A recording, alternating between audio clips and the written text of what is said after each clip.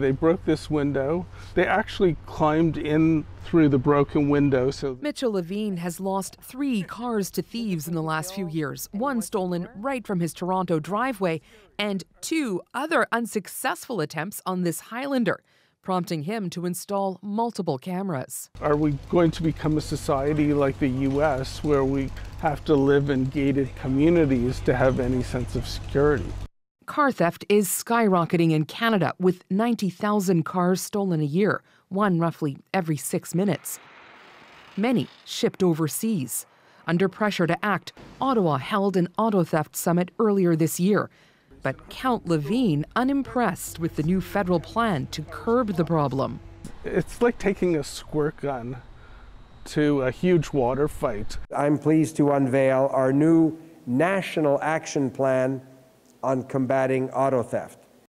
The plan has 3 prongs: toughening the criminal code for car theft offences and better information sharing between different police forces and customs officers, and more intervention at the border, like investing in technology that can scan cargo.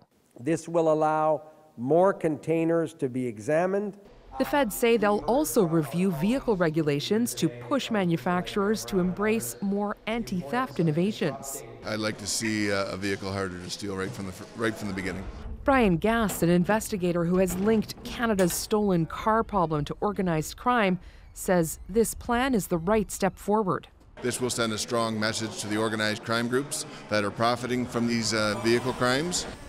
Rolled out on a holiday Monday, it's still a little squishy on the details, and that bothers Mitchell Levine. There's not enough tangible things. So for now, he'll strategically park his Highlander, coveted by car thieves, behind a car that isn't, and hope for the best.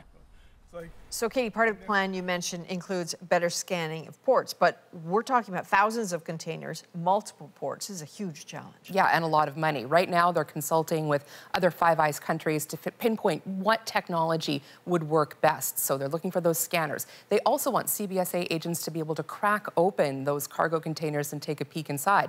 So they're talking about technology. You need people who can run the technology. You need people who can open the containers.